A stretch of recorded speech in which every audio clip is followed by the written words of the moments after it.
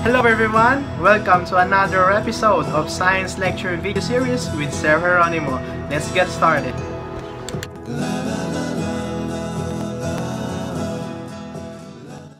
Hello! So today we are going to continue learning about chemistry. So last time we talked about the properties of matter, particularly the physical and chemical properties. If you were not able to watch the lecture video about that particular lesson, please go back to our YouTube channel and then look for the properties of matter. It is very important for you to understand the properties of matter before we proceed to classification of matter, our lesson for today. So what are the learning objectives that we need to attain at the end of this lecture video? First, we are going to describe what is meant by pure substances and mixtures. And we are going to distinguish mixtures from pure substances based on a set of properties. Now, let us now proceed to our key question. So please keep in mind to answer this question as we progress in this lecture video. Our key question is, what is the difference between mixture and substances based on a set of properties? So at the end of this lesson video, we are going to answer this question. Now, let me ask you this question first. Why isn't it a good idea to classify or group matter by its phases? What are the different phases of matter again? So we have solid, liquid, gas, plasma, and Bose-Einstein condensates. So those are the major phases of matter that we were able to identify last time. But the question is, why isn't it a good idea to group them according to those phases? Well, the answer is, because there is one kind of substance that can exist in more than one phase, such as water or H2O.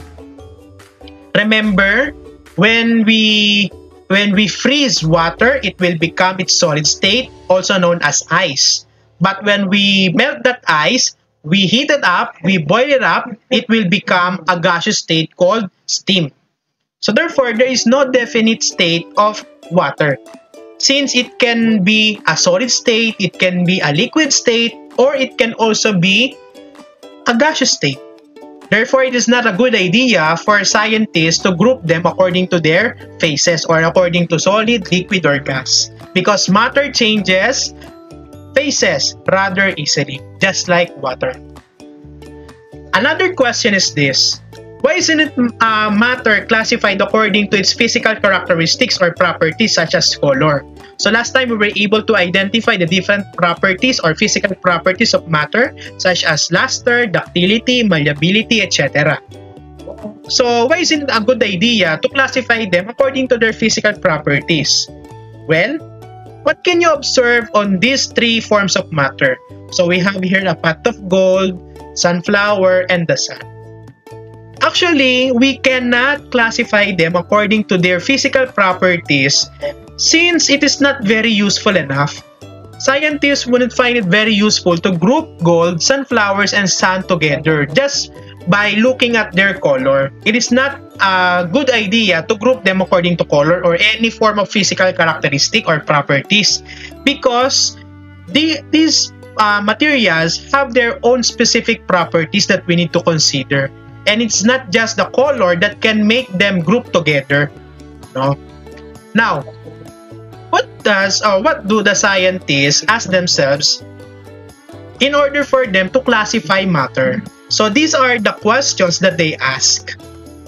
First, can it be separated by physical means? Meaning to say, is this particular material or matter be separated physically by means of just physically separating them, tearing them apart, separating them manually, segregating them manually or physically? Or it can be separated. Can it be separated by chemical means? Are we going to apply chemical processes in order for them to be separated? Or is the composition uniform throughout? So those are the three questions that they ask if they wish to classify forms of matter according to their properties. Now, let us now proceed to the classifications of matter. So matter may be classified as a pure substance or substance in some references. So what are substances? Substances or substance has definite and constant composition, meaning to say it has a fixed or similar or same composition all throughout. And of course, another classification of matter is mixture. When we say mixture, it is made up of two or more substances. Meaning to say, when we combine substances, more than two substances, physically, we are actually producing a mixture. Now, within a substance, it can also be classified into two. It can be grouped according to two. It can be an element, which is made up of only one type of atom, and a compound, which is made up of more than one type of atom. In this video, we are just going to discuss the difference between substance and mixture. For elements and compounds, this will be tackled on the next lecture video. Okay? So let us now have mixtures first. So I'm sure that you are all familiar with the term mixture, particularly when it is used in science. Because mixtures are two or more substances that are not chemically combined. Meaning to say, this is a group or a classification of matter in which there are more than two substances physically combined. Okay? They are not chemically combined. We did not use any chemical processes to combine them. But we use a physical process in order for them to be combined, for them to be mixed together. And this is what we call mixture.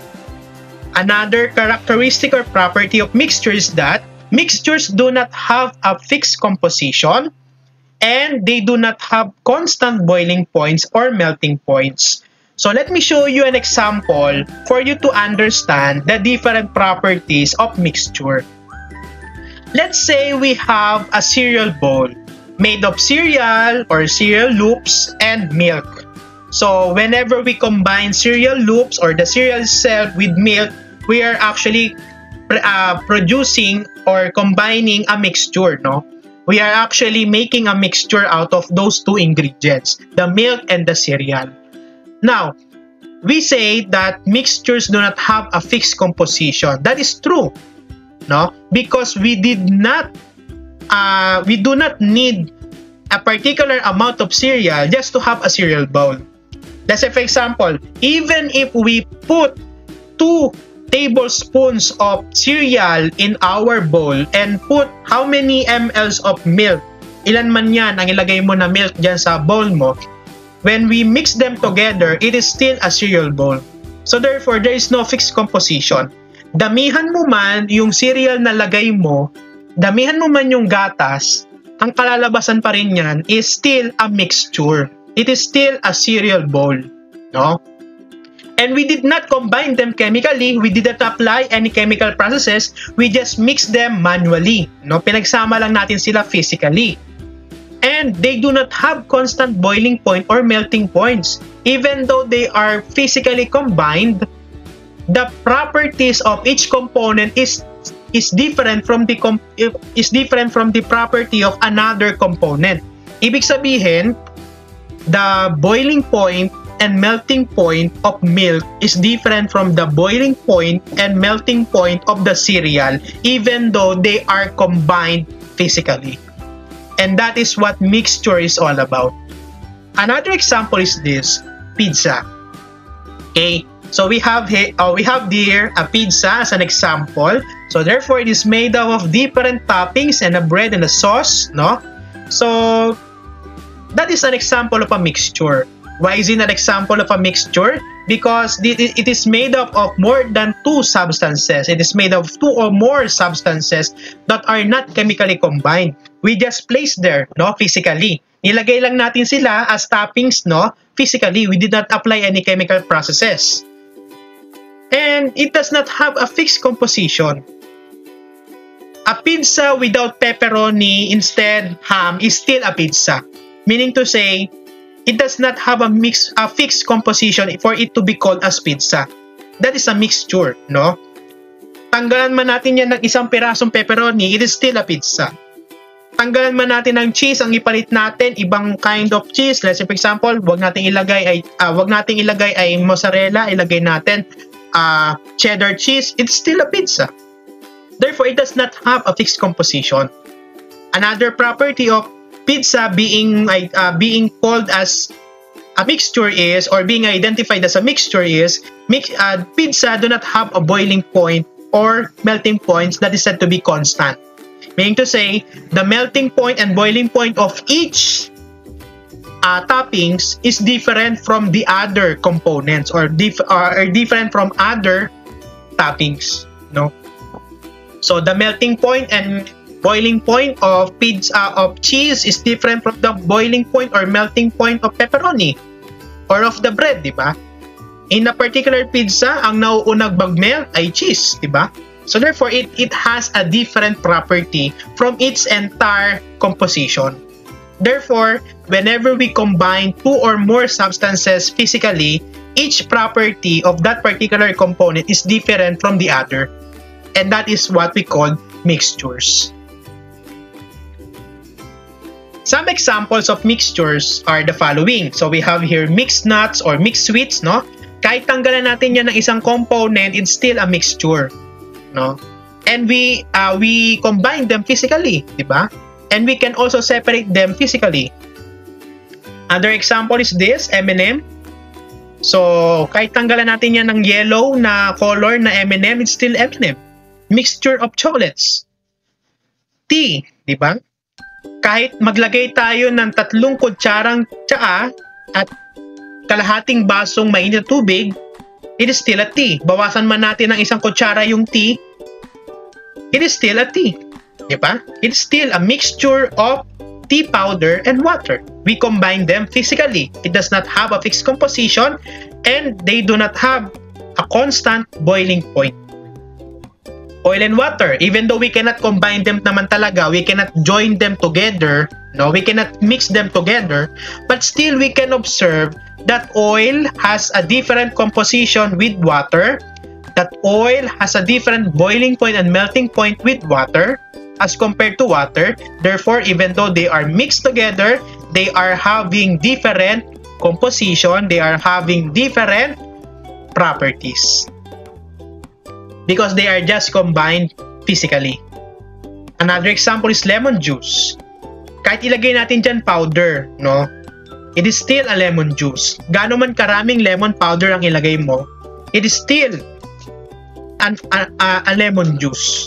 Kontian man natin yung water, so babaguhin natin yung composition niya, yung kanyang constitution, it's still a lemon juice. And of course, milk. Now, another property of mixture is that it can be separated by physical means to produce pure substances. What do we mean by that? We can combine them physically and we can also separate them physically, and that is what mixture all about. No? Some examples of physical separations are the following: evaporation, filtration, distillation. So let me show you an example of physical separation by means of mixtures. So let's say for example, this beaker contains coffee. So coffee is a mixture of coffee grounds and water, no? Hot water. So it's a mixture of 2 substances, or 3 substances if we add sugar, no? Now, whenever we apply filtration as our mode of physical separation, what will happen is it will pass through the filter paper, and the filtrate will be water while the residue will be the coffee grounds. So therefore, a mixture of coffee grounds and water can be separated physically through filtration process. Meaning to say, we can actually separate them physically without the use of chemical processes. And in that case, we are actually capable of producing pure substances. We combine 2 or more pure substances together to form a mixture. We can also separate them into pure substances physically, and that is what we call mixtures. Another example of separating mixtures is seawater or salt water. So whenever we get sample from an ocean, so we get a mixture of salt and water. When we apply physical separation technique called evaporation. By heating the sample, what will happen is that the water will evaporate, so it will become a steam. What will be left out will be the salt. So water and salt are both pure substances. We combine them physically, but we can also separate them physically. And that is what we call mixtures. Mixtures can be combined and separated physically. That is the main idea about mixtures. It can be separated physically, it can be combined physically. Now, another classification of matter that we are going to talk about is pure substances, or are pure substances. When we say pure substances has a definite and same composition. So unlike mixture, which do not have a fixed composition, pure substances is a total opposite because it is composed of similar or constant composition. It has a definite and same composition. And unlike mixtures, pure substances cannot be separated by physical means. Meaning to say, we cannot combine them physically and we cannot separate them physically also. In mixtures, we can combine them. We can combine pure substances physically to form a mixture, and we can also separate a mixture into pure substances physically. But in pure substances, we cannot do both. We cannot separate them physically and we cannot combine them physically to produce another pure substances. If we combine pure substances, two or more pure substances physically, we will just produce a mixture and not a pure substance. So what do we need to do in order for a pure substance, when combined together, it will produce another pure substance? We are going to conduct chemical process. So unlike mixtures, pure substances, when we separate them, when we combine them, we use chemical processes and not physical processes. An illustration about the difference between the two is this. So when we combine pure substances with another pure substance, we can actually form a mixture and not a pure substance, not a combination of pure substance, because we just applied physical process. And this mixture of two or more pure substance can also be separated physically, and it can become pure substances or individual pure substances. But in pure substances, we cannot separate pure substances into two different pure substances physically. We need to conduct chemical processes in order for them to be separated. So therefore, pure substance cannot be separated by physical means. The only classification of matter that can be separated by physical means is what we call mixture, but not pure substances. So what are some examples of pure substances?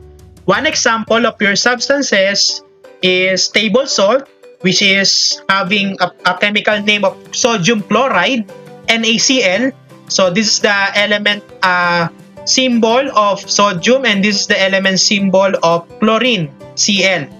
Na for sodium, Cl for chlorine. So we will talk about elements and compounds in the next video series. So this is an example of pure substance. It is composed of, or it has a definite composition. Tanggalin mo si sodium sa NaCl, hindi na siya salt. Tanggalin mo si chlorine sa NaCl, hindi na siya salt. Okay? So, yun yung kanyang property. It has a definite and complete and same composition. Another example of pure substance is water. Water is composed of two pure substances. Hydrogen as an element, hydrogen atom, and oxygen atoms. If we separate them, by means of filtration, we cannot separate hydrogen from oxygen. Okay? What do we need to do is we apply chemical processes in order for the two to be separated, in order for us to separate hydrogen to water. Later on, I will show you an example. Another example of pure substances are table sugar or sucrose. So it is made up of 12 atoms or 12 atoms of carbon, H22O11. Another example is aluminum foil. So it is made up of element aluminum, a pure substance, and the rest of the elements found in the periodic table. So all of them are examples of pure substances. Okay? Now, pure substances can only be combined and separated by physical means. Meaning to say, we can combine them to form a pure substance, and we can only separate them into two different pure substances by chemical means or by using chemical processes. An example is this. If we want to separate the hydrogen atoms from oxygen atoms in water, we need to apply electricity to separate them. So whenever we apply electricity or electrical current to water, H2O, we can actually separate hydrogen from oxygen.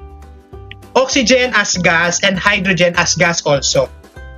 And if we combine them chemically, we can also form water. But if we just combine them physically, it will not become water because it is being combined only physically. But if we combine them chemically, we will be able to form water. If we separate them chemically, we will be able to have oxygen and hydrogen separately. But if we will only separate them physically, it will still water. No? Kahit mag-separate tayo ng water, physically, water pa rin ang kakalabasan.